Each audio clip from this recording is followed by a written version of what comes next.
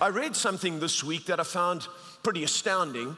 A man called Jeff Lytle, 42 years old, he accidentally texted his ex-boss, and he asked him in this text for help in killing his wife, Rhoda, and his 4-year-old daughter.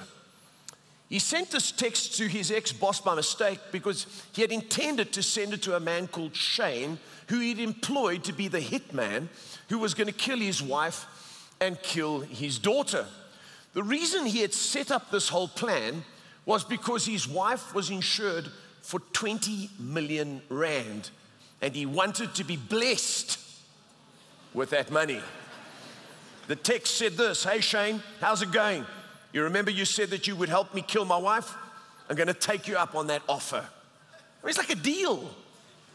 And his ex-boss took the messages to the police, and he was later arrested, and he'd planned to stage his wife's death as an accident, kind of robbery gone wrong. On her way home from work, this guy was going to kill her, all because he wanted his life to be filled with what we would call blessing. I'm tired of living poor with a nagging wife and a dependent daughter. I want to be blessed. So he tried to bless himself.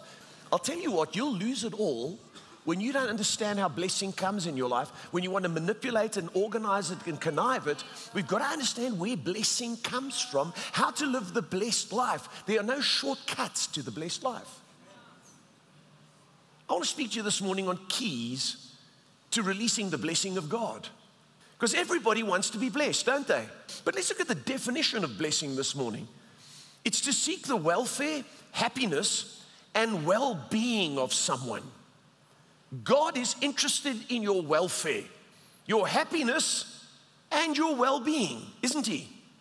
And then it says here, to bestow favor, usually associated with the material. How is blessing released from God? Number one, it comes to those who step up, not sit back. It comes to those who step up, not sit back. You see, the thing about blessing that you have to understand is that it's available. It's not like God's got it in his hand and he's saying, if you beg me enough and if you're good enough, okay, here's some. Oh, you've been really good, eh? Whoa, yeah. Man, you've been amazing. How righteous are you? No, no, no. It's there. It's available. Let me show you something. Notice here this verse. Read with me. Matthew chapter 5 and verse 45. He causes his sun to rise on the evil and the good and sends rain on the righteous and the unrighteous. Do you know that rain is a symbol of blessing?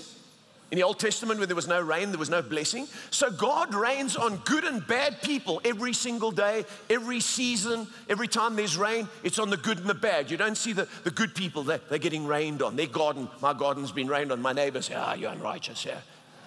Go dry. No, everybody gets it because it's poured out. So why do some receive and why do some not? See, it's like this. I'm not going to have tea on stage. This is here for a purpose. See, this is rain.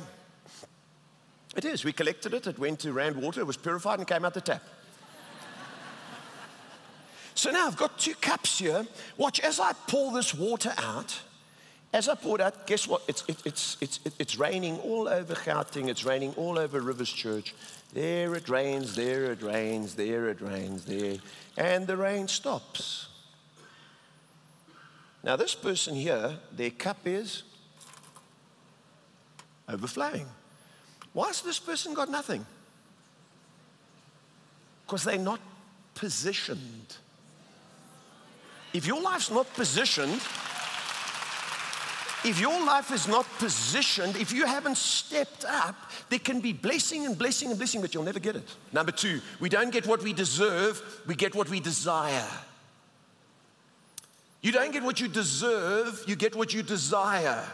The woman with the issue of blood in the Bible, she's unclean. She's not supposed to be legally, according to the law, you shouldn't be in public because you've got an issue of blood. Your cycle has never ceased. For 12 years you've been bleeding. You shouldn't be where people are because you'll contaminate them. That's what the law says. But she goes out there, right there where Jesus is, in the middle of the crowd. There's no announcement, there's no permission. He's just walking. She's like, You're not supposed to be here. Shut up. Hey! And she gets it. It's not that she deserved it. She desired it. Who touched me? She comes forward. Woman, your faith is saved. She's respected and she's rewarded. Did she deserve it? No. What got it? Desire. Number 3, stay with me this morning. We don't have to pretend to be someone else. We don't have to pretend to be someone else. Isn't that what Jacob tried to do? He went into his father and his father said, who are you? I'm Esau, your son. He put on the fur, made himself hairy like Esau, tried to change his voice.